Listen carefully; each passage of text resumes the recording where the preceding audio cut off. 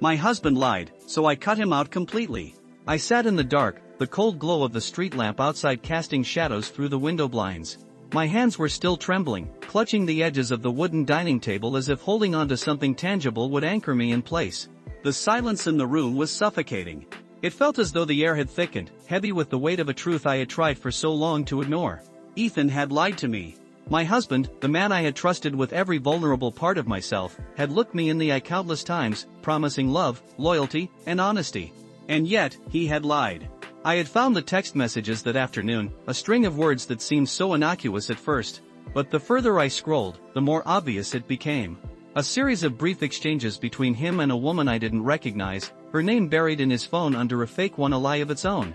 He had carefully concealed his betrayal, using her as a mirror for his hidden desires and secrets. Every word I read chipped away at the love I had clung to for so long. I thought I knew him. I thought we were better than this. But every message, every cryptic "I can't wait to see you" or "I miss you" made me question everything we had built together. The silence was shattered by the sound of the door opening. Ethan stepped into the house, oblivious to the tempest raging inside me. He tossed his keys on the counter and smiled, the same smile that had always made me feel safe. But now, that smile felt hollow, twisted. "How was your day?" he asked casually, slipping off his jacket and hanging it by the door. I didn't answer. My voice was stuck somewhere between the knot in my throat and the rage simmering in my chest. His footsteps echoed as he walked toward me, concern flickering across his face when he noticed the unease in my expression. "Hey, are you okay?" I could have screamed. I could have hurled accusations and demanded answers. But something inside me cracked, and instead of an outburst, my response came out quiet, deadly. "How long?" Ethan stopped in his tracks, confusion creasing his brow. "What do you mean? How long have you been lying to me?" His face paled, and the room filled with a suffocating tension.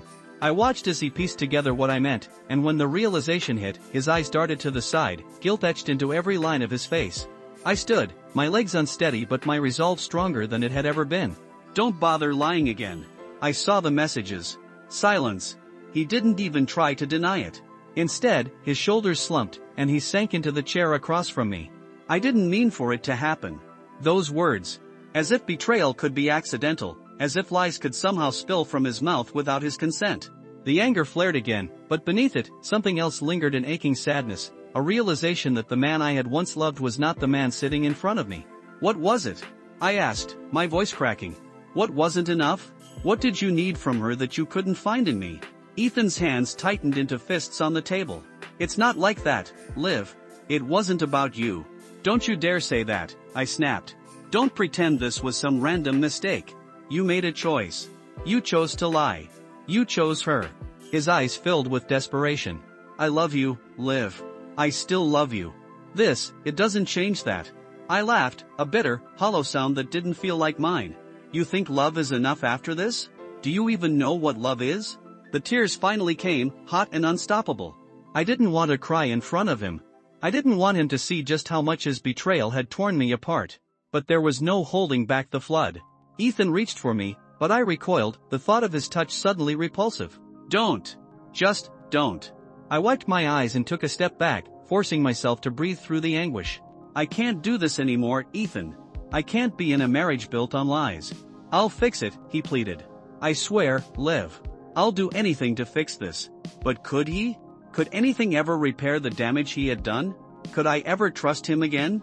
I left him there in the kitchen, the weight of his betrayal pressing down on me with every step I took toward our bedroom. The bed we had shared, the memories we had made in this house, all of it now felt like a farce, a cruel joke played on the woman who believed in forever. I didn't sleep that night. I couldn't. My mind was a whirlwind of emotions: rage, sorrow, disbelief. Every time I closed my eyes, I saw them together, laughing, touching, sharing moments that should have been ours. It was a betrayal that cut deeper than just infidelity. It was the loss of the man I thought I knew, the erasure of the life we had planned. By morning, I had made a decision. I was going to cut him out of my life, completely. No more pretending. No more hoping for things to go back to the way they were. I packed a bag and left while he was still asleep, the sunrise casting a cold light on the world outside. I didn't leave a note. There was nothing left to say. The first few weeks after I left Ethan felt like living in a fog. My mind was numb, my emotions dull and disconnected. I went through the motions: work, sleep, repeat, without truly feeling anything. The anger had faded, leaving behind a hollow ache that gnawed at me constantly. I wasn't sure if I had made the right decision. I had walked away, cut him out, but part of me still ached for the life we had shared. It wasn't just Ethan I had lost, it was the future we had planned together, the dreams we had built over the years. That was when Sophie came into my life. She was a colleague, someone I had worked with for years but never really connected with until after I left Ethan. She had been through something similar, a betrayal, a broken marriage, and when she found out what had happened, she reached out. Sophie became my lifeline. She understood the pain I was in, the confusion, the bitterness that gnawed at me every time I thought about what Ethan had done. She didn't push me to forgive or to move on. She simply listened, offering quiet support and gentle encouragement when I needed it most. But even with her friendship, the rage still simmered beneath the surface. It wasn't enough just to walk away. Part of me wanted to make Ethan feel the same pain he had inflicted on me. I wanted him to suffer, to understand what it felt like to be shattered by someone you trusted completely. Sophie sensed it. "Revenge won't heal you, Liv," she said one evening as we sat in her apartment, wine glasses in hand. "It'll just keep you tied to him. You'll never be free if you're still carrying all that anger."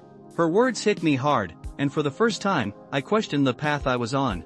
I had cut Ethan out of my life, but had I really let him go? Or was I still clinging to the pain, letting it define me? Months passed, and my emotions began to shift.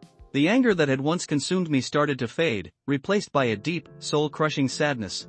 I missed Ethan, missed the man he had been before the lies. But more than that, I missed the version of myself that had existed before the betrayal, the woman who believed in love, in trust, in forever. Forgiveness was a foreign concept to me then. It felt like weakness, like letting him get away with what he had done. But the more I thought about it, the more I realized that forgiveness wasn't about him, it was about me. It was about letting go of the pain that had taken root in my heart, about finding a way to move forward without being consumed by bitterness. It wasn't easy. Every step toward healing felt like a battle. But slowly, I began to find pieces of myself again. I started therapy, threw myself into new projects at work, reconnected with old friends. The more I focused on rebuilding my own life, the less power Ethan had over me. And then, one day, I saw him. It was a chance encounter. He was walking out of a cafe as I was walking in. Our eyes met, and for a moment, the world stood still. He looked different, tired, worn, as if the weight of his choices had finally caught up to him. But I no longer felt the burning anger I once had. Instead, I felt free. We didn't speak. There was no need to. I walked past him, my heart lighter than it had been in months. It was over. Truly over. And in that moment, I knew I had made the right choice. I had chosen myself.